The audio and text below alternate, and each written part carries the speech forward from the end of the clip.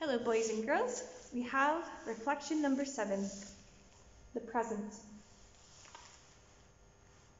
God knew that his secret rescue plan could only work if Abraham trusted him completely.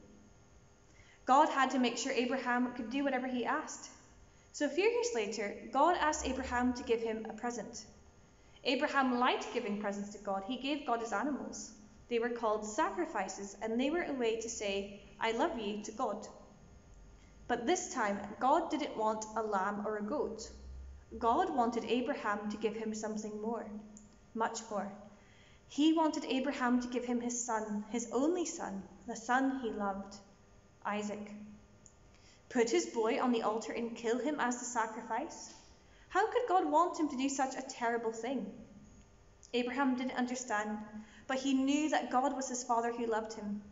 So Abraham trusted him. Early the next morning, Abraham and Isaac set off. They climbed the steep, stony trail up the mountain. Isaac carried the wood on his back. His father carried the knife and the coals. Papa, Isaac said, "We have everything except we forgot the lamb for the sacrifice." "God will give us a lamb, son," Abraham said. They built an altar and laid the wood on top. Abraham asked his son to climb on top of the wood. Isaac didn't understand, but he knew his father loved him. So he trusted him. He climbed up onto the altar, and Abraham tied his boy to the wood. Isaac didn't struggle or try to run away. He just lay there quietly and didn't make a sound. Everything was ready. Abraham took the knife. Tears were filling up his eyes. Pain was filling up his heart. His hand was shaking. He lifted the knife high into the air. "Stop," God said. "Don't hurt the boy. I want him to live and not die. I know now that you love me because you would have given me your only son." Abraham felt his heart leap with joy. He unbound Isaac and folded him in his arms. Great sobs shook the old man's whole body. Scalding tears filled his eyes, and for a long time they stayed there like that in each other's arms, the boy and his dad. Suddenly Abraham saw a ram caught in some brambles, the sacrifice. God had given them what they needed just in time.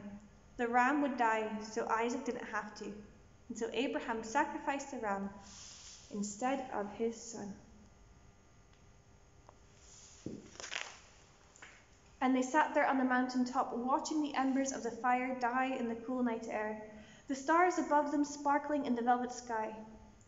God helped Abraham and Isaac understand something. God wanted his people to live, not die. God wanted to rescue his people, not punish them. But they must trust him. One day, someone will be born into your family, God promised them, and he will bring happiness to the whole world. God was getting ready to give the whole world a wonderful present. It would be God's way to tell his people, "I love you."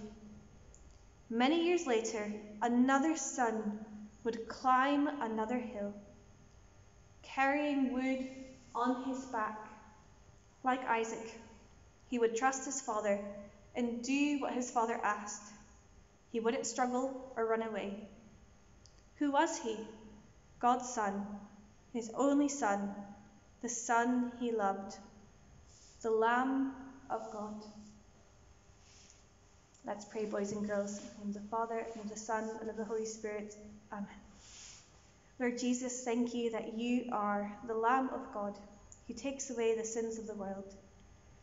Jesus, thank you that you love us with a love that never gets tired, that never gives up, that loved us so much that you went to the cross to die for us, to give us life, eternal life, to give us the greatest present. Jesus, we love you and we praise you. Help us to grow to be your greatest friends. Amen. In the Father, and the Son, and the Holy Spirit. Amen. Thank you so much, boys and girls, for listening so beautifully. So this week I want you to think about Jesus as the Lamb of God. Jesus is the one who gives himself wholeheartedly. So what you might want to do is to try to find a crucifix. You might have one in your house, or you might be able to find an image of one, or you might be able to draw one if you really like art. So look at this crucifix behind me. The crucifix has a cross and Jesus on it. So look at Jesus' arms there, spread open wide. Remember, Jesus did these amazing miracles during his earthly ministry. He raised people back to life. He healed the blind and the deaf. He could do anything. He turned water into wine. He walked on water. And yet he chose to stay on the cross. He didn't have to, but he chose to give his life that we might have eternal life. So look at a crucifix this week, boys and girls, especially the season of Lent where we reflect on Jesus' journey to the cross and remember just how much he loves you. Have a great week, boys and girls. God bless.